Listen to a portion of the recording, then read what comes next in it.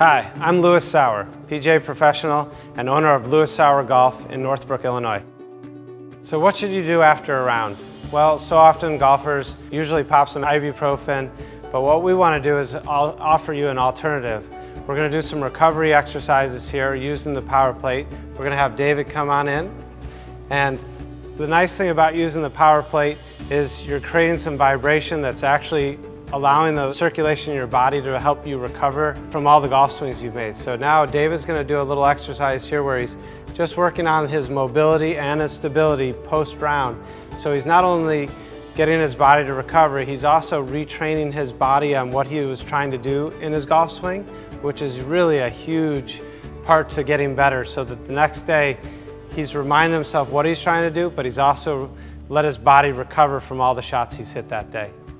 So another exercise we like to do either before the round or after the round is do some dynamic movement. So here David's going to put this on his side, and he's going to do some half back, half through, being pretty dynamic. So your arms are going to be straight, you're going to turn halfway back and halfway through, and you're going to go back and forth. So with the power plate on, it requires you to really engage your body so that you don't go too fast in one direction, but then you're also learning how to change directions and be really smooth.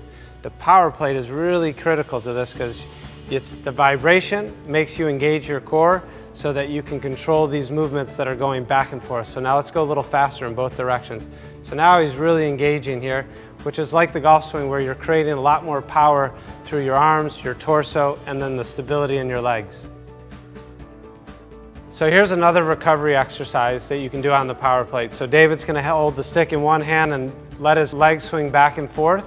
So again, he's creating stability by being in one leg, and then more mobility by moving back and forth. So it's really opening up the hips, but it's also helping the body recover post-round and prepare you for a pre-round. It gets your body warmed up to move nice and fluid. A lot of people complain of their low back hurting after a round of golf because of all the twisting. So we're going to do an exercise on the power plate here to help loosen up the low back and actually help repair it from the day. So George, come on in.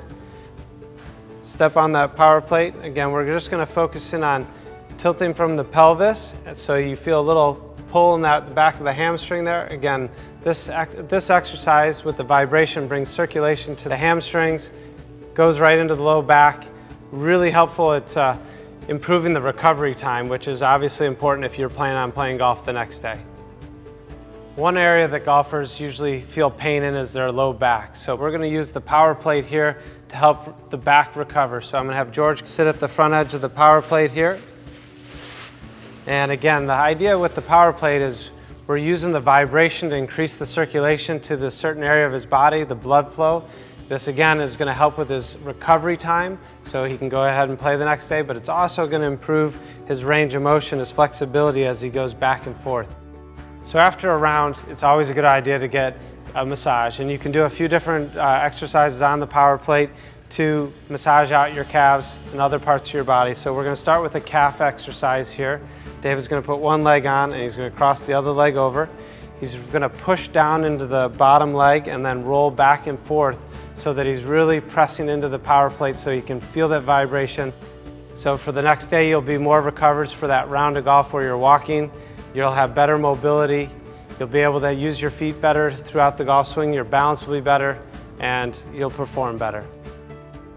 This is another great massage that you can do. We're going to focus in on the quad, and what we're doing by laying on the power plate is we're using the vibration to bring circulation to the quad areas, which then will help you get more blood flow and then help with the recovery process. Again, everything you're trying to do post-round is to get you so that tomorrow you can play without feeling stiff, and this is a great way to massage out the quads.